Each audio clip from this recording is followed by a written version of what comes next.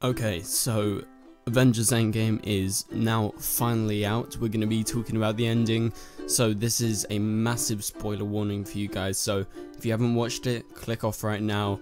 You will utterly love the film much more if you haven't been spoiled, because there's tons of stuff that you would not expect. So click off right now if you haven't watched the film, but if you watch the film, thank you for clicking on. And this is going to be my Avengers Endgame ending explain video. So if you do go on to enjoy the video, please be sure to leave a like and a comment, and subscribe if you're new, so you don't miss any Marvel videos later this year.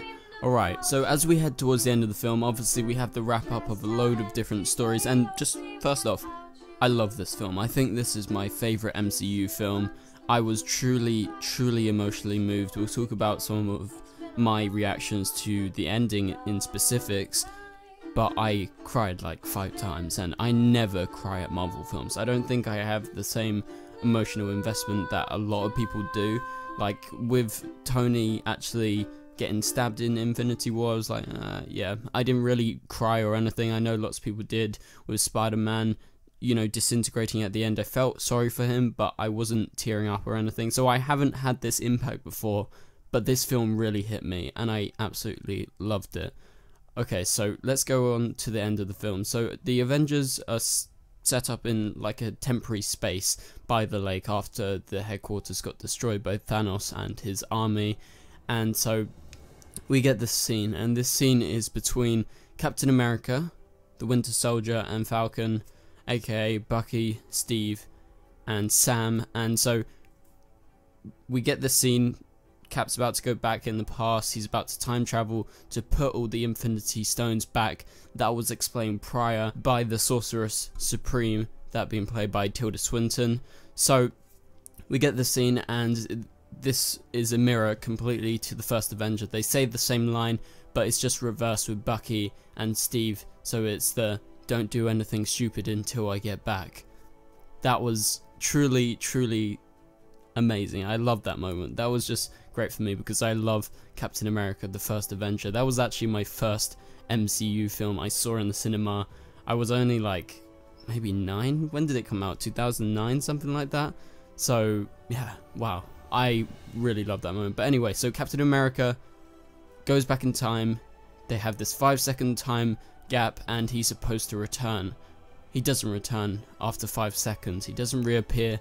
But a few seconds after that, at the lake, we see an old but happy Steve Rogers. Bucky is unfazed by what he is seeing right now. He says to Falcon, "Go ahead." I have this feeling that Bucky was actually told everything that was going to happen. I think that he definitely talked to him. "I'm going to go back. I'm going to be with," spoiler, we'll talk about her in a sec, "I'm going to live this life. Just to warn you, I'm not going to come back after 5 seconds." So how did Steve go back and not affect the future? That's something that I've heard some people asking, and it's actually relatively simple in terms of how they explain time travel in this film, because obviously it's quite different, but it's more realistic compared to, say, Back to the Future, as they reference in the film. So going back and making changes doesn't affect everyone's present. The present we're seeing right now with Falcon and Winter Soldier, that won't be affected, because with Steve going back in time, with him putting back those gems, he could necessarily return to our time unaffected. But with him going back in time and him actually staying there, he creates a new timeline. It's new events, but it doesn't affect the present that we're seeing right now, and that is due to it being a completely different timeline. So imagine the normal timeline straight. Basically the one Steve's going to, that he's created, is veering off from it, and it's split into 2 timelines. So there's also another timeline where Loki actually escaped. So there's various ones now in the MCU. So we see Steve, he's supposedly lived his ideal life. You see that he got married, there was a ring, and who was he married to? That being Peggy Carter. So Peggy died of natural causes a few films back, but without living with Steve throughout their, obviously, adulthood and then into their later years. So when we saw Peggy earlier in the film, that's a massive spoiler. So when he goes back in time, he sees a Peggy that's a little bit older, still working for S.H.I.E.L.D. at the time, and he realizes this could be his reality. And so I think the idea stuck in his mind throughout the end of the film. You know, with him about to die, I genuinely thought he was going to die by the hands of Thanos. He was being beaten to a pulp, and it was at that moment, I think it was probably relaying through his head, if I survive, we have the ability to time travel, to create a new timeline, to have this other version of my life. What would I do? And he successfully lived that life. So Steve passes on the Captain America mantle to Falcon.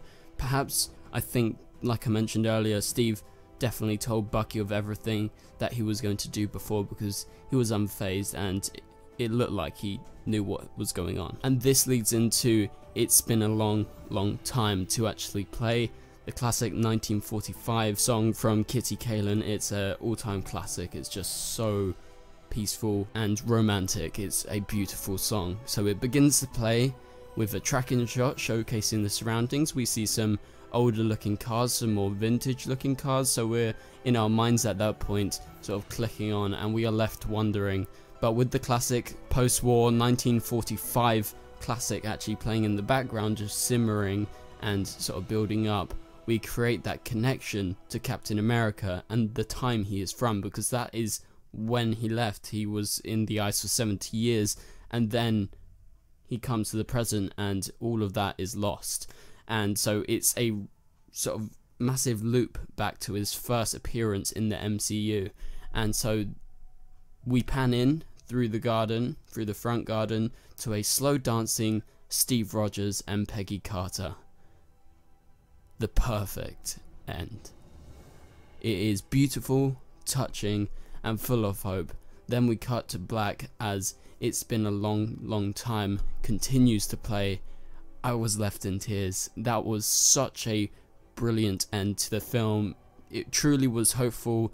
It was just a wonderful way to actually loop back all the way back to the start, to when we first met Steve and Peggy, and it was essentially what he'd always wanted. He wanted that last dance, as at the end of the first Avenger, when he's going down, they have that date all set, and he asks for a rain check, and he says, I don't know how to dance, and so he finally learned how to dance, and that's how they ended his arc in the MCU, and that was how he started. It's just beautiful. So what do you think? Did you really like the film as much as I did? I thought it's definitely the best MCU film, one of the best comic book films. I think that might take my top 5 spot, because I have a really strong affliction for the Dark Knight trilogy and Wonder Woman, and I will have to watch it again to see maybe if that goes over Wonder Woman or not.